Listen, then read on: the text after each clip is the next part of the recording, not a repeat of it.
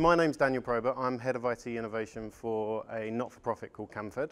I've worked with them for 4 years. Has anyone heard of Camfed? Yep, we're amazing. I'm just going to say that now. So we were established in 1993 and we support girls in getting into education throughout 5 countries in Africa.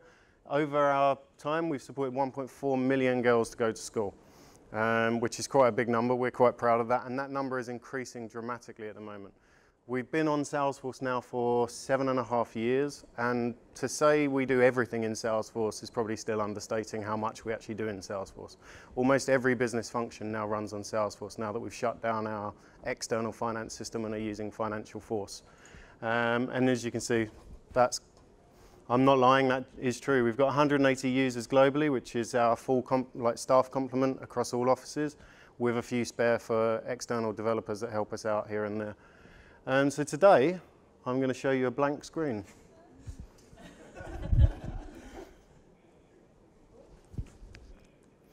Nope, there we go, okay. Sometimes it's yep. there's a backwards and forwards. There's also a blank screen button, it turns out. So today I'm going to give you a very different example of the way that you can use Salesforce, in that we don't use any of the Sales or Service Cloud functionality. We use it in a very bespoke way. Everything I'm going to talk you through is near entirely custom built on the platform. Very little of it is off platform. And apart from a small amount of CSV use and open source application, it all happens in Salesforce, every last bit of it. So this is an example of what a typical student looks like in Salesforce. These are all objects, and these are the 2 that you'll be familiar with. These are the standard objects. We use the account specifically because we have to implement pretty strict sharing rules within our organization. We don't want someone in our Zimbabwe office to be able to find out information about students within our Tanzania programs and things like that. So the accounts are there to enable us to share data effectively and efficiently. Every single student has a contact record, and then the most important record, that's why it's so big, is the academic record. Every student will have one of these per year that they are supported on our program. This allows us to learn about their progression through their time at school and allows us to report back to donors. And then each one of those will have a monitoring visit where we go to see what entitlements they've had, how well they're getting on at school, a payment, which is the main thing I'm going to talk about here today, and their exam results. So again, we can report back to donors, and more importantly, learn about the effects of our programs where we're working. I've done it again. Okay. So the data flow, how data gets into our system. So a student is selected, and that happens in that circle does no justice for the whole process behind it, I just want to say.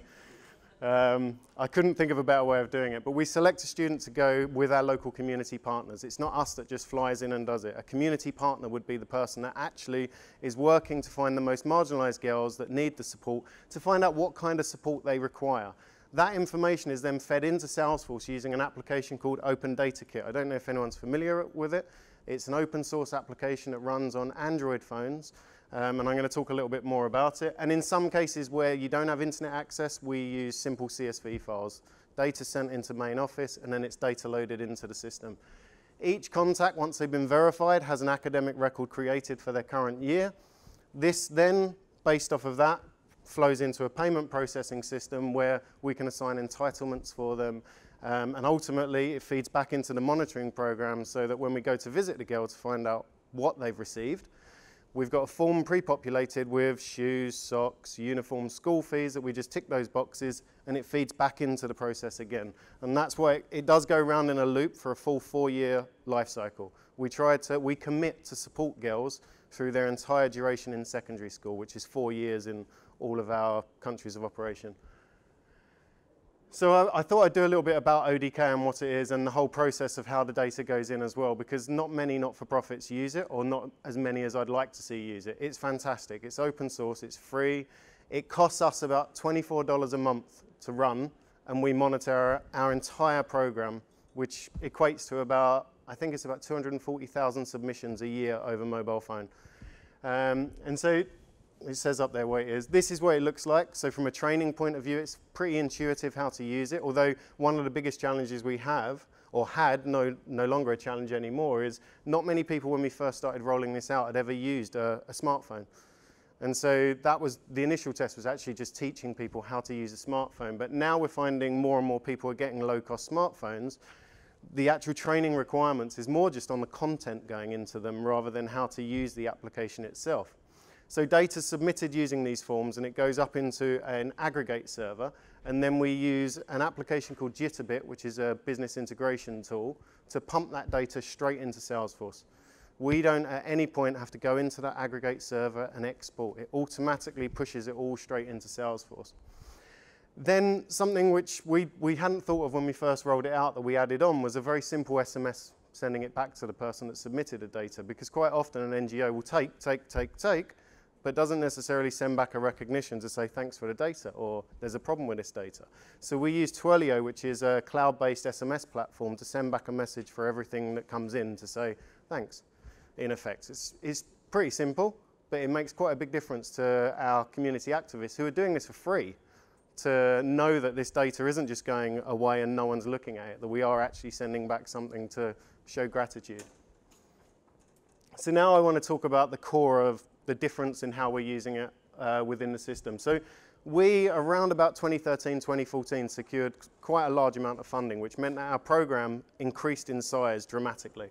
And you can see the number there. These are just estimates. And within a year, we went from supporting 25,000-ish a year through school to 118,231 or something around that number, which is a dramatic increase. Now, prior to what we're about to talk about, that was all being handled in Excel. Every single one of these students, it was exported from Salesforce. Someone had built a crazy macro that would extrapolate this information, link it up to donors, then it would be put into our Sun data system. If an issue was found during that kind of period of macronism, someone would edit the Excel file and then put it in the Sun system. So we'd get to the end of the year, and we do something every year, which is called the evidence of investment, where we prove to our donors and our supporters what we've done. And that process used to involve reconciliation between Sun and Salesforce. And the amount of issues that we would find meant that it was a 3 to 4 week process of an entire finance team, program, and impact team locking in together to say, what the hell has happened here? How have we got these students here and not in here? Or why are the donor codes different? So as you can imagine, it's a headache. So we look to change that and build the entire system within Salesforce. So at no point should data be amended or changed in Salesforce, outside of Salesforce. Every action that you take on your data is stored in Salesforce as your master record. And you'll see at the end, we've gone one step further now with the finance system changing as well. So just to give some ideas on some of the bits about the payment. Within our 5 countries, there are 51 different entitlements available. I hate the term entitlements, by the way. It's really wrong, but there isn't another way of explaining it. And this could be anything from shoes, school fees, exam fees, transport costs, pocket money. There's 51 of them. I didn't want to put the list up. It's a hard enough thing to look at as it is. Each student's payment is tracked. And by tracked, I mean when we actually submit the cash, we get a receipt back. And quite often these are made to schools. So we'll make a payment to a school who will send us back a receipt for the funds, which is then logged within the system as well. So that when it comes to an audit trail, or say DFID come into auditors, we have a complete, clear, visible audit trail down to the individual student. So how is it different? I mean, it sounds quite simple at this point, but there's one really weird thing about the way that we procure things. To make sure that we get the best return on investment for our donors, we don't just go out and buy from the first supplier. Because quite often in Africa, that isn't the best price you're going to get. So we have 3 different levels of procurement process. We buy shoes in some countries at a district level or at a country-wide level, which we have to cater for that cost.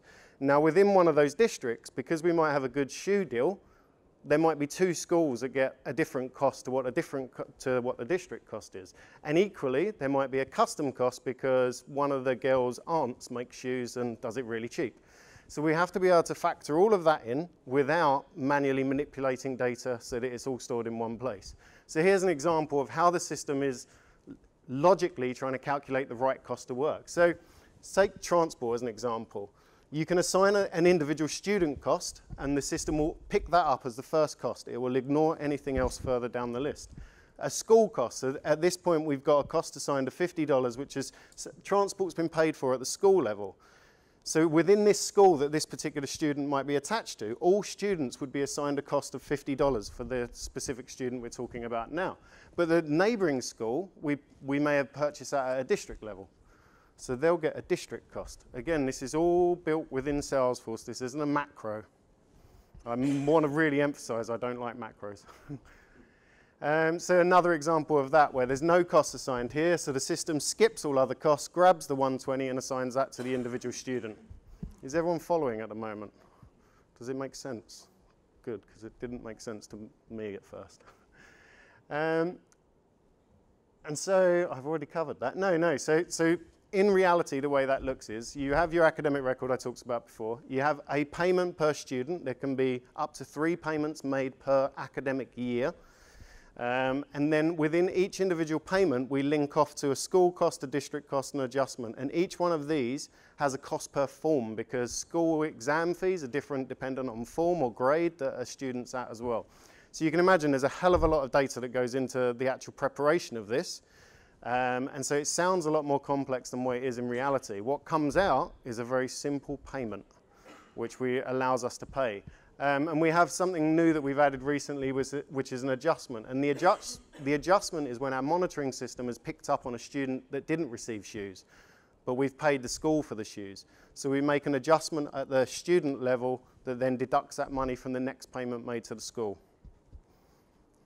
So what does that look like in reality? Well, I could have showed you all the objects together, but I thought I'd show you this. This is a very simple Visualforce page that we've made that enables you to have a very simple portal into the management system. Rather than running reports and exporting data, this here allows you to change these references here, and this will automatically populate via a SQL query in the background in Apex and pull out information within the country you're working here. So you'll see here, I'm looking for students in 2015, term 1, and Zimbabwe is a country, and that student type is a specific type of student. We've got 3 different student types within the system.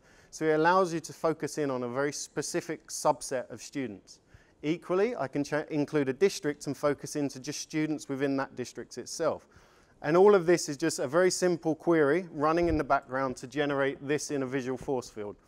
But what the key here is, you have a very quick image without running a report of what's going on, because you can see the payments created here and ones that are unmapped. And unmapped is our way of saying, well, you haven't actually calculated the cost yet. And so there's a series of buttons we've generated that enable you to force update costs, prepare our payments for our finance system, and these 2 here, and there's another one that's not visible at the moment because I'm at a country level, allow you to pull out the schools that don't currently have a payment for you to start updating their information. And when you press those buttons, what comes out the system automatically is a CSV file. No macros, there's nothing in it. And all the person that's processing the payment has to do, they'll have a list of students with all the core Salesforce information. They get to verify the form, assign any of our specific donor coding if it isn't already within the system, and then go through the list of entitlements that are available. Now, these are tailored based on country. So you never see the full list of 51 entitlements on a single file. Because Zimbabwe only have a subset, the total is 51. So they're tailored that if you're in Zimbabwe and you press it, it only provides the information you need to populate to generate a payment in the system. And all you need to do is assign trues throughout it, and then using dataloader.io or the offline version, upsert it into Salesforce, and away you go. Now, at this point, I thought it was very simple on how it works. It was quite logical, but what we found was quite frequently we were getting people saying, well, nothing's happened, there's no data there, none of the students were there. So we built in a fairly sophisticated logging system so that whenever someone comes to me to say nothing's happened, I had a complete log and audit trail of every single action that had happened within that payment management page. And so you'll see here, every time someone presses one of those buttons I was showing earlier, the exact attachment that they pulled out is logged against that as a record. And it doesn't show it here. This is the annoying thing about Salesforce list views. You can't actually delete these, but I can't move them without generating my own version of this, and I can't be bothered to do that. But you can't delete these attachments once they've been created. So there's no way someone can come to me and say, I've done this and nothing has happened. I have a log trail there. If the generation has failed, it creates an actual process log down here for me to go and analyze quickly what the error is if I haven't received an error message from the system. So it's enabled me to, one, prove that we needed to improve training on the system, and two, have an even clearer vision of how people are interacting with the system and how I need to change the system slightly to work with them. So once you've got all this information together, you've calculated all the costs, this is a very key part for us. We still, up until around about June, July last year, were then exporting that information and importing it into our Sun system. We did away with Sun and we implemented Financial Force, and now using one of their tools called ClickLink. If any of you are familiar with Financial Force, it's the best tool I've ever come across. I don't work for them, but I will celebrate that tool. And what it enables us to do is, with the button you saw earlier, prepare payments, that automatically will fly through all the payments that have been approved, and it will create a payable invoice to the school for costs that are for the school, and a manual journal for all supplier costs. So all items that have been flagged as being supplier only costs, it creates those journals within the system. The payable invoice immediately becomes available for payment by our finance team. So finance are no longer running around trying to get information together. It's available straight away. Some key aspects of the system, and this is one of the reasons we implemented it, are around duplicate management. Occasionally, when you're dealing purely with CSV files, duplicates can creep in. People copying and pasting in Excel is pretty shocking, considering it's Control-C, Control-V. But you do find duplicates were creeping in prior, and again, that's another one of our checks that we always used to have to do at the end of the year. We're now in a position where you can't create a duplicate payment for a student within a term. There can only ever be one payment. If the student doesn't have a record in the system, you can't make a payment to a school. We've had occasions where we found one or two students that received a payment, but we had no record of them within the system, so we had to retrospectively update. That's no longer the case. So what it's enabled us to do, in effect, is apply financial regulation within our program database to ensure that data is accurate and clean at point of entry to feed through into our finance system, and completely remove reconciliation between any of our program and financial systems. Another key thing that we found, we weren't expecting to come out of it, but we hoped would come out of it, is the real-time donor reporting. If any of you do work for not-for-profits, you'll know how much of a burden that can be. We now, because we link every single academic record to a physical donor code, it enables us to provide access to that donor code and a list of students supported, list of entitlements received, and a total cost for that student. Press that one again. That's it. Does anyone have any questions about that?